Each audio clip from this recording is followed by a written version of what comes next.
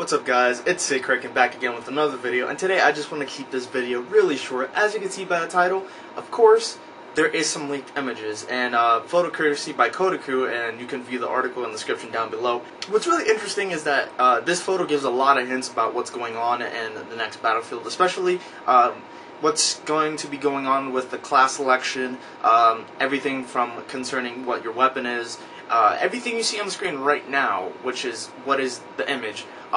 It shows that there's a lot going on. Of course, it has a different look to a new, modern, more slick, simple look.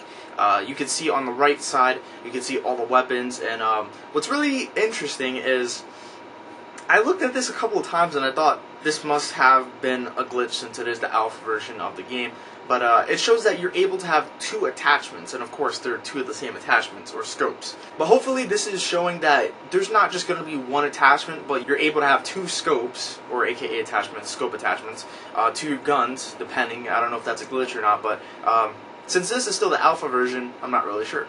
But hey, who knows? Something good might happen with this game, and it might be a little bit interesting. So, thank you guys for watching this video. If you want to see other videos by me, please make sure to click on the description down below or click on the screen right now.